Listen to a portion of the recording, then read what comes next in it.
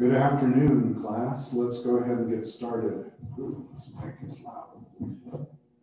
I'd like to begin with prayer, and if one of you would be willing to unmute and provide a prayer, it would be much appreciated.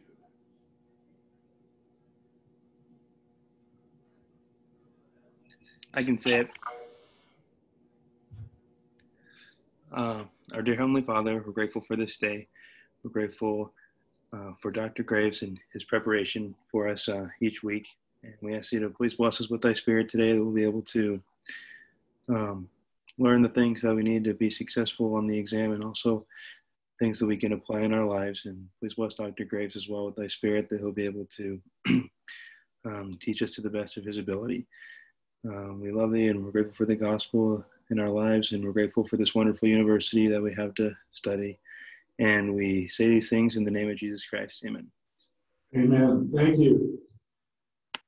Okay, I don't have any of the TAs here in the room at this time, but I think they are largely done with grading exam 3. Not all of the scores have been uploaded to Learning Suite. My hope is that they will have those all in very shortly. And you'll be able to, I guess it's going to be hard to pick them up if you're off campus. But anyway, the final is on Tuesday, next Tuesday, 15th, from 2:30 to 5:30 p.m. I am planning to do reviews on Friday and Monday at our as part of our regularly scheduled class time. I know that we don't have class on Friday or Monday, but I do have the Zoom invitation already in place for Friday starting at 2, and we'll go as long as needed. And the following Monday, we'll start again at 2 and go as long as needed. So please come and ask questions as you have them. We are going to wrap up chapter 18 today. At the end of last class, we had talked about the process of deamination. The issue is that we take in often, as part of our dietary intake, more amino acids than we need for protein synthesis. And rather than simply in some way lose those, the body removes the amine group, converts the remnants into intermediates that are intermediates that are part of the citric acid cycle, or into pyruvate, and allows them to be used as a source of energy. And many individuals eat more meat than anything else, and it serves as a perfectly good source of energy. To do this, though, there is this deamination process. And as I mentioned last time, of the 20 amino acids, common amino acids, 17 of them experience a process that is common. And this involves a process in which these transaminases remove the amine group from the targeted specific amino acid, confer it to the enzyme, then the remnant of the amino acid comes off, and another molecule, alpha-ketoglutarate, comes in, receives the amine. As it receives the amine, it is converted into glutamate. Glutamate is then released. It is oxidized in the further step. This in turn releases ammonium. I will mention that ammonium and nitrogen in general is a fairly scarce resource in our bodies. If you eat a lot of meat, it's not so scarce, but we rely on dietary intake of amino acids to have nitrogen for whatever purposes that we need, including synthesis of biogenic amines. But ammonium in and of itself is actually quite toxic. And we will see that we need to handle it carefully. Part of this is to convert it into urea, which allows for its excretion to prevent its buildup. And if you can't get rid of ammonium, it typically leads to serious neurological damage, even death. And so it is something that needs to be carefully managed within the organism. Okay, I'm going to move for slides for just a minute, and then I'm going to come back. And I'm going to use the board.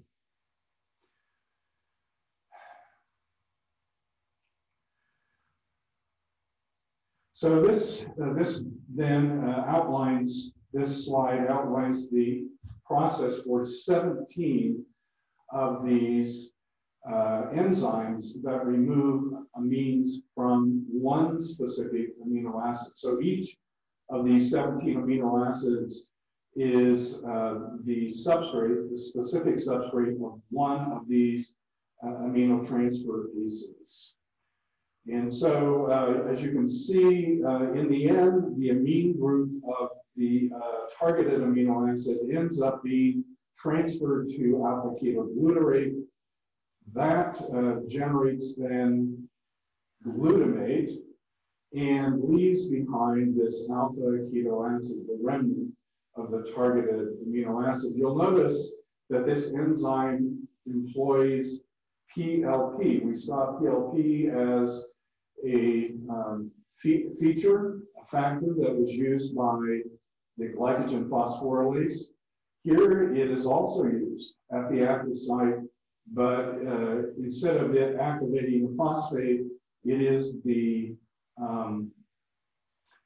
aldehyde feature of that is utilized by these aminotransferases.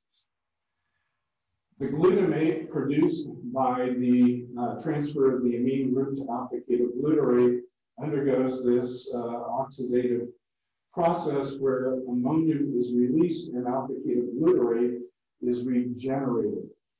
And this allows then the alpha-ketoglutarate to be recycled, to go back, interact with another aminotransferase, receive another copy of ammonia or nitrogen amine, and be converted into glutamate.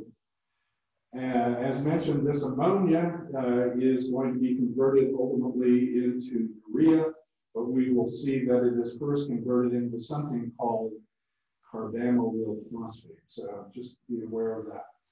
Okay, I'm going to leave this slide, and I am going to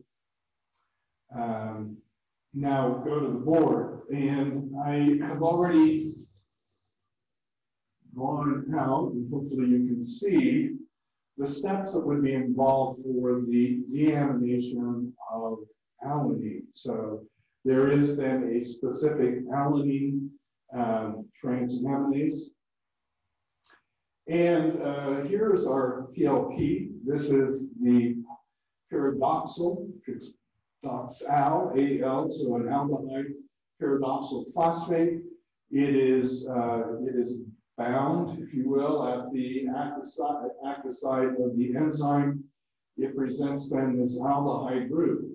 And this is going to interact with the amine of the targeted amino acid, in this case, alanine. And as we saw with aldolase, we can form an imine simply by the condensation of this carbonyl with this primary amine. This leads then to this coupling of the alanine to PLP, which in turn is held by the enzyme. There is a rearrangement of the double bond, and this is brought about by a feature on the enzyme abstracting a proton, moving the pair of electrons that were binding the hydrogen here, this pushes a pair of electrons out and onto the PLP. This leaves us then with the double bond on the opposing side of the nitrogen. So now it is between the carbon, the alpha carbon of the amino acid, and this nitrogen. Water is brought in. This hydrolyzes this amine back to a carbonyl and the primary amine. And in this case, it leaves us now with this alpha keto acid. This is pyruvate. We have seen pyruvate multiple places, but here we see it again as the product of this deamination. We now have the amine group attached to the pyridoxal phosphate. So this is pyridoxamine.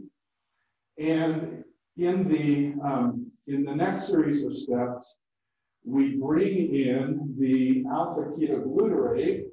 So let me just modify this, and we will go back through this process. So now I have the amine group on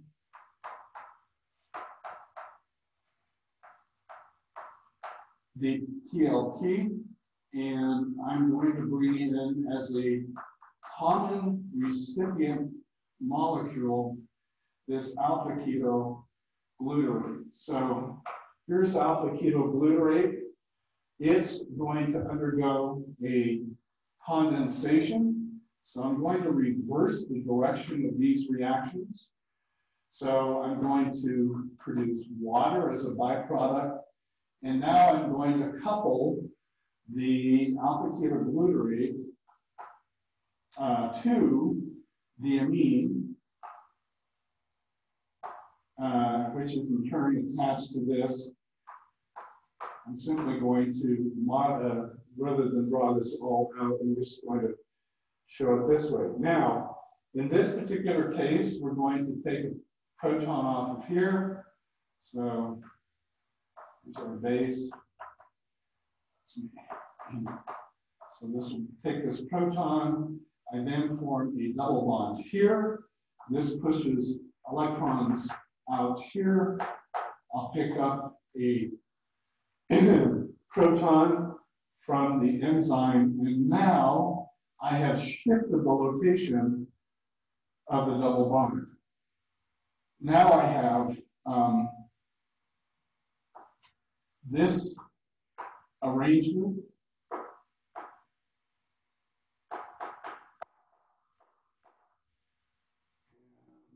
Just going to abbreviate R.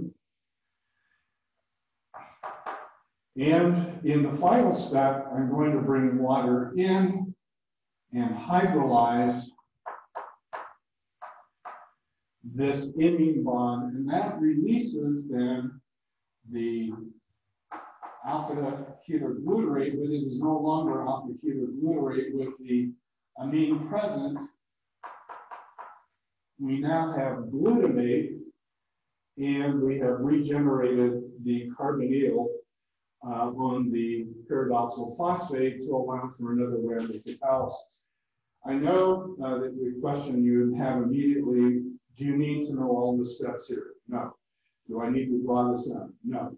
Do you need to do electron pushing? No.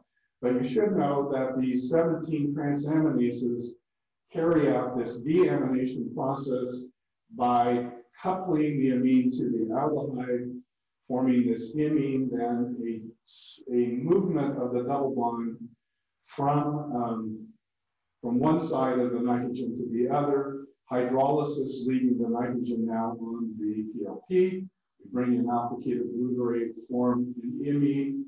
We again reverse the position of the double bond, hydrolyze it, and now the amine leaves with the alpha ketoglutarate. This is glutamate. Glutamate then is oxidized and releases ammonia. Okay. Are there questions about this?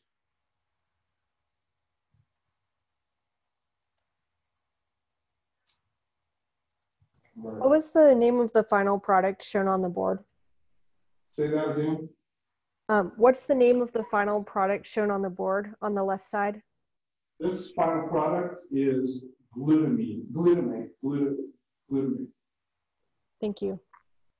So it is an amino acid itself, but it is, there is a glutamate dehydrogenase that removes the ammonium and regenerates the alpha-ketoglutarate in this oxidative process, allowing for further, for the alpha-ketoglutarate to further pick up in ammonia nitrogens. Okay, so. Okay, so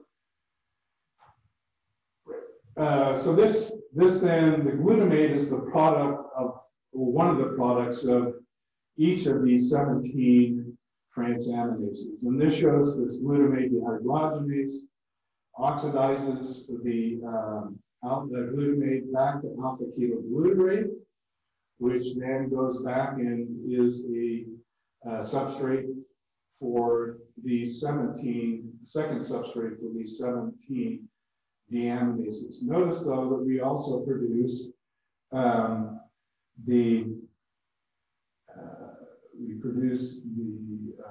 nitrogen here as ammonium, and this is, again, this can be toxic if allowed to build up, but this deamination process is happening almost exclusively, or at least predominantly, in the liver. And in the liver, there is an enzyme called carbamylyl phosphate synthetase 1. And we're going to, that didn't help. Okay, let me set of slides here.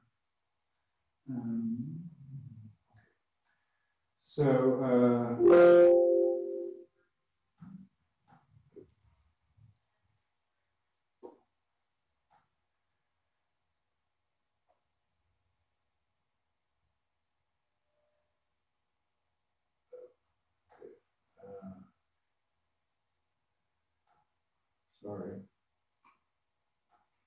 I can see better. Okay.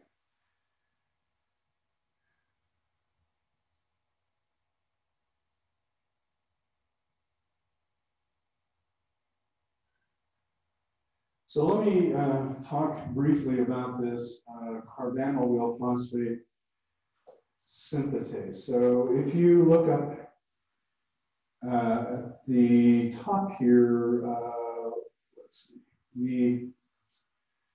you will see that we are generating, taking nitrogen, we are generating this molecule called carbamylyl phosphate. So this is it, but let me go back and walk you through the process. So there is an enzyme that actually carries out this multi-step process, a single enzyme called carbamylyl phosphate synthetase 1. In the first step, we're going to activate bicarbonate. And we've seen the activation of bicarbonate on multiple occasions. In the pyruvate carboxylase step, we saw a phosphate coupled to bicarbonate to activate it. Here again, this particular enzyme is able to produce this phosphorylated bicarbonate.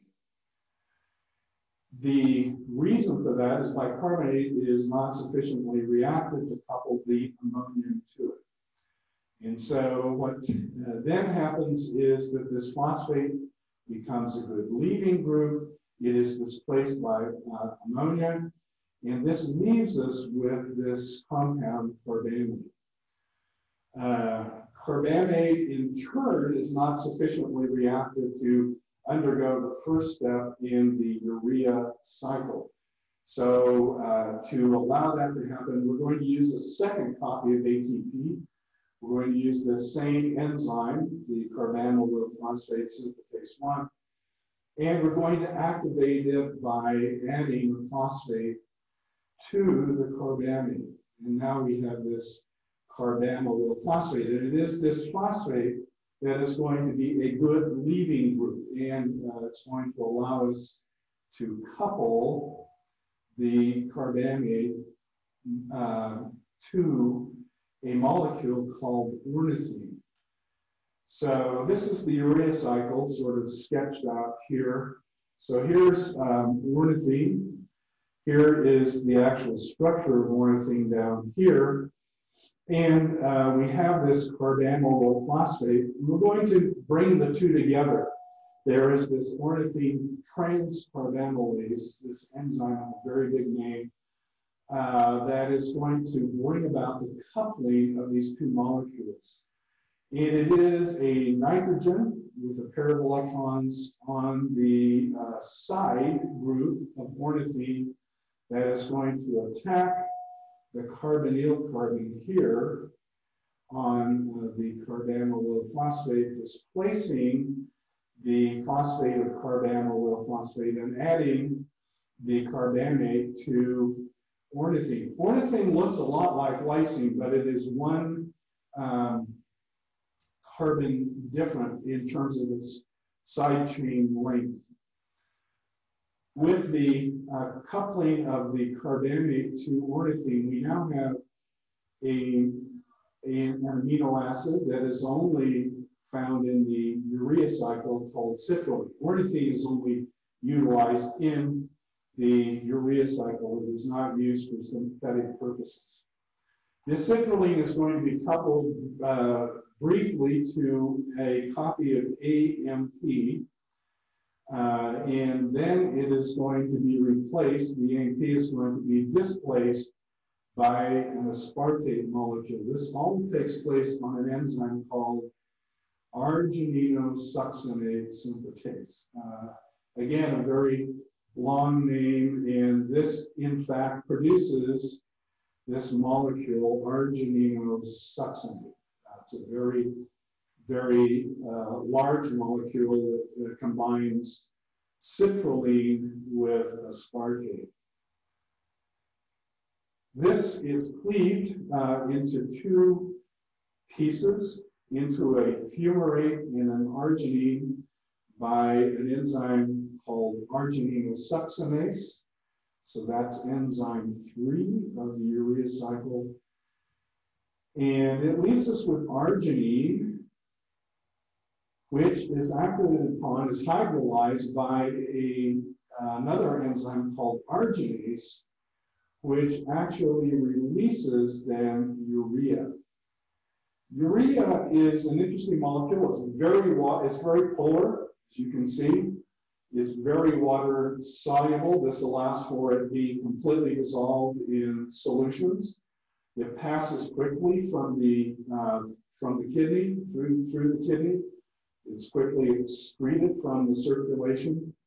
It is non-toxic, whereas ammonium is very toxic. Urea is not toxic. I mean, I guess if you ate enough of it, it would be problematic. But in terms of its presence in the circulation, it is at the levels that we see normally, it is not toxic.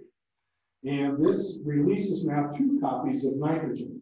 One of them came from our carbamyl phosphate, so this nitrogen here, but a second one comes from the aspartate that was coupled to citrulline to form the argininosuccinate.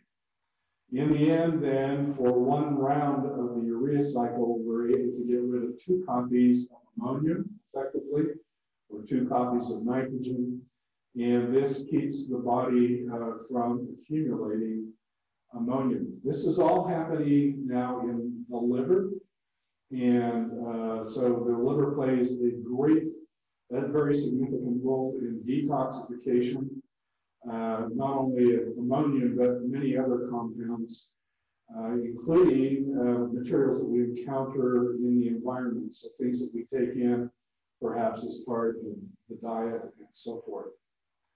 Let me just mention very quickly, let me go back, that there is ammonia produced in peripheral tissues. And this happens through deamination processes or sometimes just breakdown of amino acids releasing ammonium. There are two ways that this ammonium that is present in peripheral tissues is moved safely to the liver, where it is released and formed into carbonyl phosphate onto urea.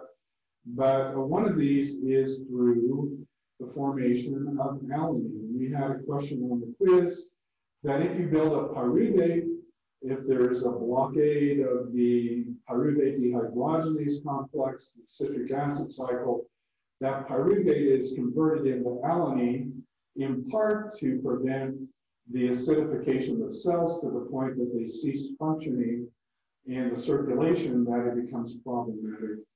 But the pyruvate is converted into alanine, transported to the liver, and the alanine undergoes deamination, releasing the ammonia to alpha-ketoglutarate to form glutamate. The second process is, you can find it here, the formation of glutamine. So again, we're talking about peripheral tissues. We're going to generate glutamine by coupling it to coupling glutamate to an ammonium to form glutamine. And this now is carried through the circulation. It is non-toxic. It is delivered to the liver, and there is a glutamase which releases that ammonium from the carboxyl group on the side chain of glutamate, and regenerates glutamate and allows the ammonium to be moved onto the formation of urea. So alanine, glutamine represent two amino acids that carry ammonium from peripheral tissues to the liver in safe ways. All right, any questions on the material that we've covered today?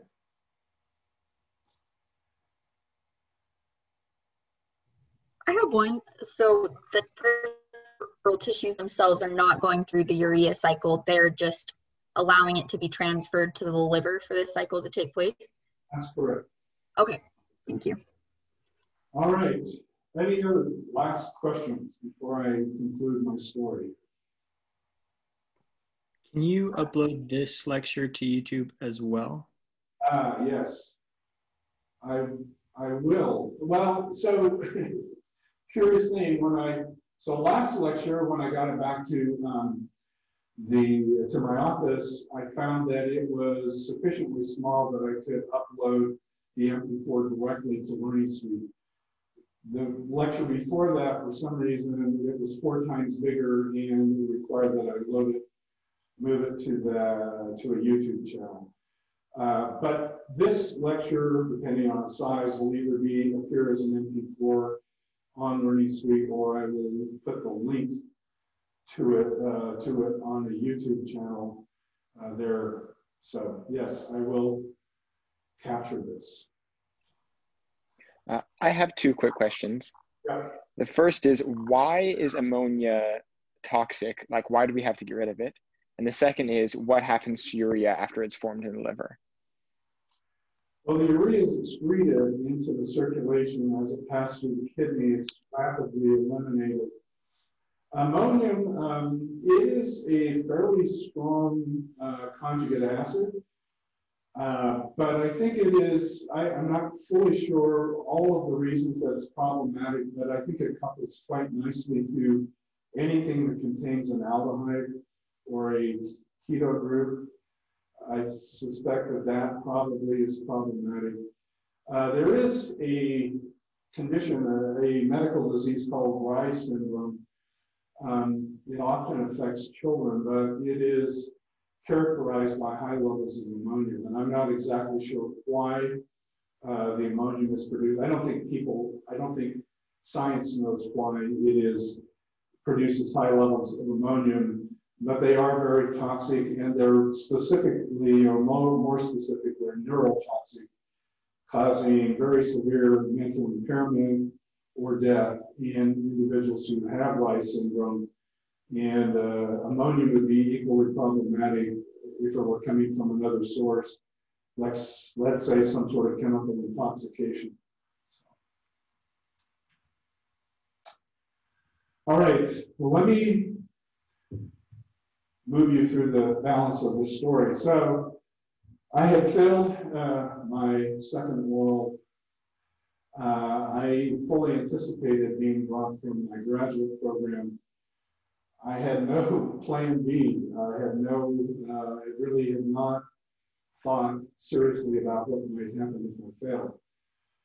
I mentioned that at this particular time that there was a conference being held. It was the brainchild of a state president up in the Boston area, a gentleman by the name of Elton Perry, whose name you should probably recognize. He later became an apostle. But he was at that time a state president, got this idea, and they had this effectively a young single adult conference. And I attended. And as I mentioned, there were wonderful seminars, speakers, there was fun entertainment, and all in all, it was a wonderful few days that I spent at this conference. The final concluding event was a testimony meeting. Not surprisingly, this is now standard practice, but this whole thing was novel at the time. And it was a powerful and moving testimony meeting. And in the midst of this testimony meeting, I had this overwhelming spiritual impression that I should go on a mission. At the time that I was 19, I was living at home. I raised the subject of going on a mission with my father, and he was bitterly opposed to my doing this. He forbid it. He told me that if I went on a mission that I would be disowned, and I had no reason to disbelieve my father. He was a very stubborn individual, and when he made up his mind about something, he rarely changed his mind. He was rather strong-willed in that way. And I was just ornery enough that I would have defied my father. I would have thumbed my nose at him. But I had a younger brother who was 5 years younger, and I knew that if I created this division, if I created these hard feelings around the church, that my brother would not be able to go to church. And I thought that that was a pretty significant consequence of my doing something to defy my father. Not only that, but I didn't feel a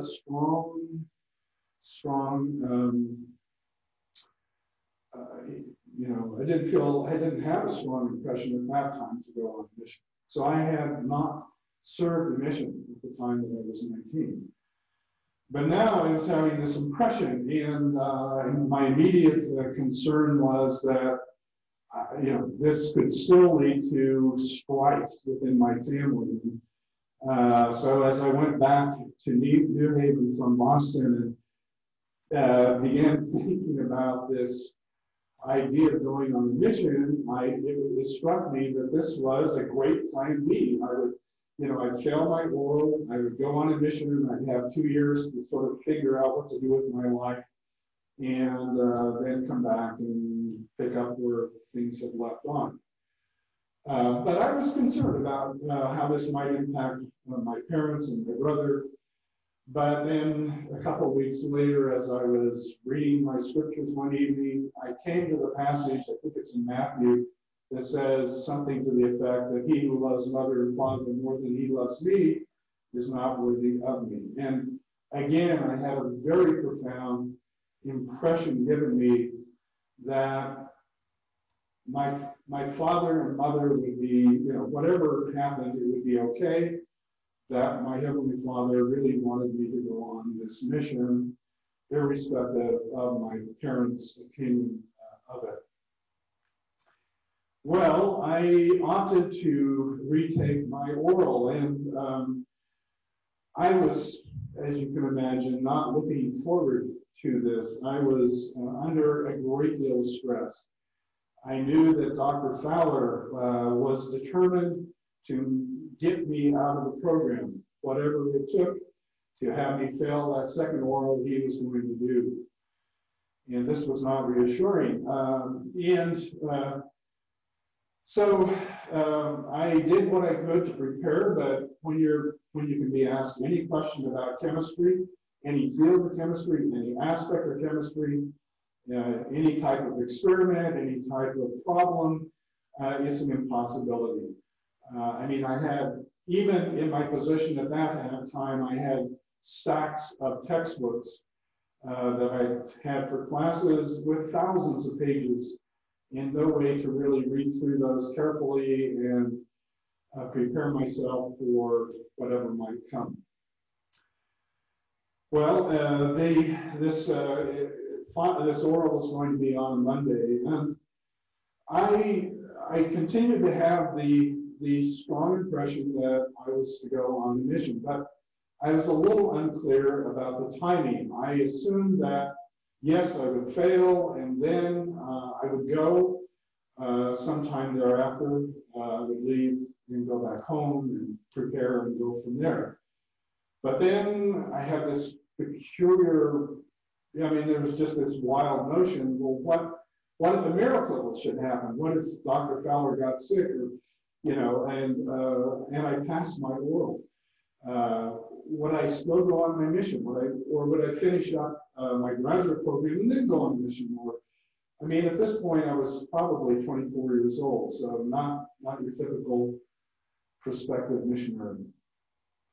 Well, I felt pretty strongly that I was to go sooner rather than later, but I wanted a confirmation of this. And so I approached a good friend who I felt was who was a very spiritual person.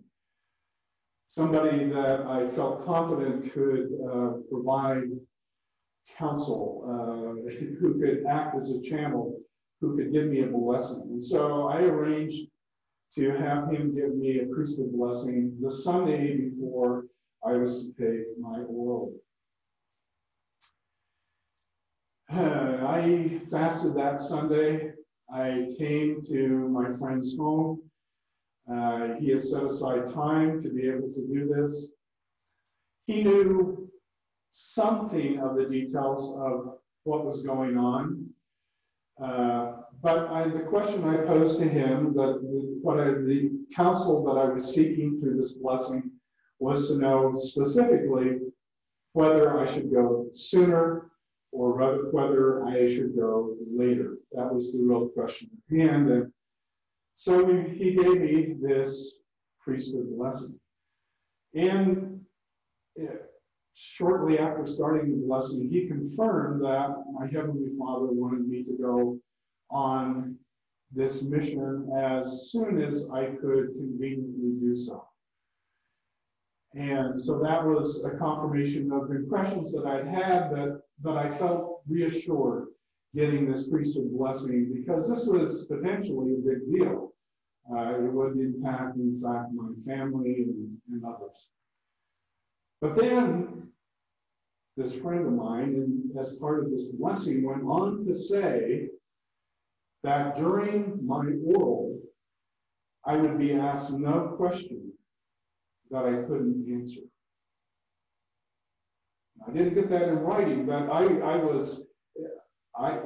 was as clear, I mean, it's as if I've been hit with a stick. And I took that at face value, that I would be asked no question that I couldn't answer as part of the oral.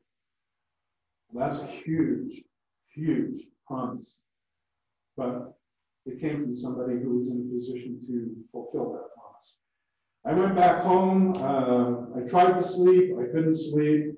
I sort of tossed and turned all night long. About 5 in the morning, hours before I was to take my oral, I went to my laboratory and I just sat there, and I was miserable. I was just so anxious, so nervous, so just just wrought up with the prospect of having to face Dr. Fowler again, that it just preoccupied my mind. It was all that I could think about. But about an hour before I was to take this oral, I had this incredible peace come over me. It just washed over me. I was warm from head to toe.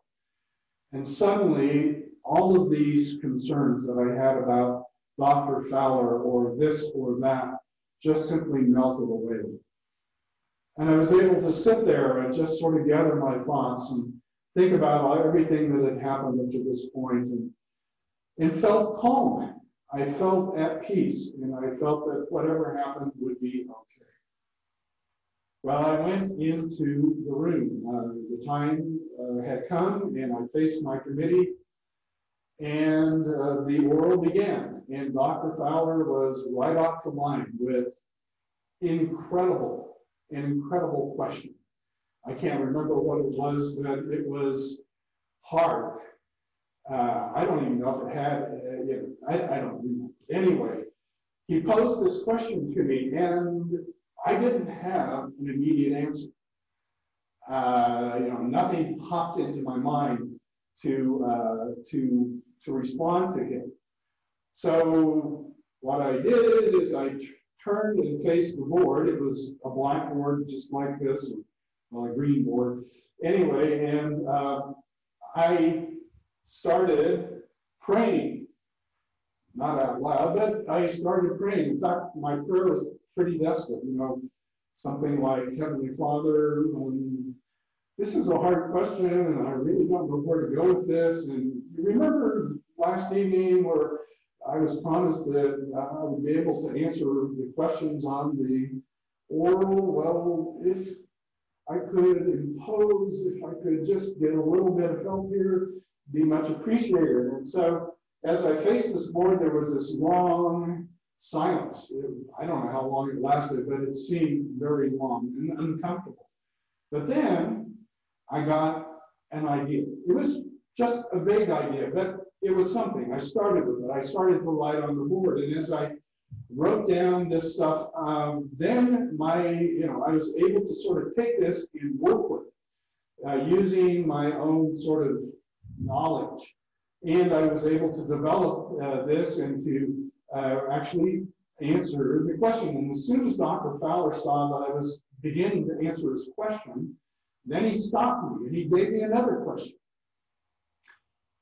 And once again, it was something that was way beyond my experience, something that was very particular. And once again, I had no real clue as to how to start the response to his question. So once again, I turned away from my committee and I stood looking at the board, pleading with my Heavenly Father for help. And once again, I got an idea. And I began to work with that idea. I began to write things on the board. I began to develop this into a coherent answer.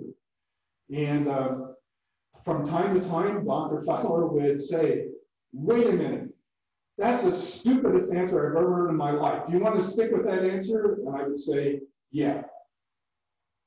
I think it's a perfectly good answer. And it stopped him. I mean, it didn't stop him from asking questions, but it kind of quieted him. He stopped being so abusive and attacking me personally. And we went through these questions. Each one was this agonizing delay as I faced the blackboard and pleaded with my Heavenly Father again for help in answering these questions. And every time I would be given an idea, just a kernel of an idea, and I would work with it and develop it and to an answer. And as soon as it became apparent that I was answering the question, then Dr. Fowler would stop me and would hit me with another question.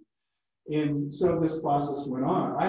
I think at some point, I don't know that I actually, in retrospect, I wish I could have the presence of mind to say something like, well, okay, these are great questions, but let's ask something really, really unknown. Let's ask those big, sort of universal questions. Right now I've got this thing going on, and if you want some answers, I may be able to provide. I didn't do it, but nevertheless, in retrospect, I had this process going on where I was receiving light from above, and it would have been interesting to have some of these unanswered scientific questions posed, and with the possibility of actually getting some insight into nature more broadly. Anyway, this process, one question after another went on for an hour and 45 minutes. And finally, I looked at my committee and I said, are we good? I'm kind of getting tired. Is this enough? And they, that was pretty audacious. People don't usually tell the committee or ask the committee to stop, but they kind of looked at one another and then they said, okay. And I went back to my lab and I sat there for a very long time. I could only imagine the discussion that was going on back in the room where I had taken my oral. But after, 20 minutes or so, my research advisor appeared and he said, well, you passed the oral. It was like, I don't know what was going on there with you. It was like pulling teeth to get answers. I said, yeah, I know. It did take a while for me to respond. He said, yeah, but you did answer all of the questions. And consequently, there was no way that Dr. Fowler could fail you on your order. I said, well, that's great. So guess what? I am going to leave. And I'm going to take a leave of absence, and I'm going to go on a mission for my church. At which point, my research advisor just stared at me with his mouth open and didn't know what to say. Well, I left. I went back home. I did some work and got ready, earned some money, and I did, in fact, go on a mission. It was a great experience. I came back, I resumed my studies at grad school. I was successful,